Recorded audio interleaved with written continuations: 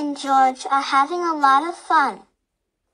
Peppa has found a little puddle, but George has found a big puddle. They keep jumping in them repeatedly.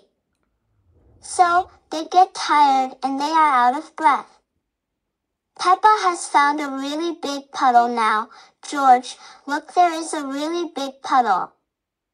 George wants to jump into the big puddle first, but she stops him and doesn't let him jump because she thinks it might be dangerous for him. Stop, George. I must check if it's safe for you. Peppa checks, jumps in but splashes mud over his brother's face, then says, "Good. It is safe for you."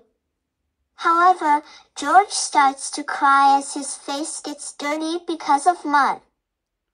Peppa apologizes to her brother. "Sorry, George.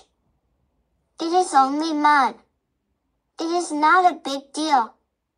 This comforts him and makes him stop crying. He jumps in the puddle and splashes his sister's face with mud. Now, her face is covered with mud, too. They are laughing and giggling as they are having a great time together.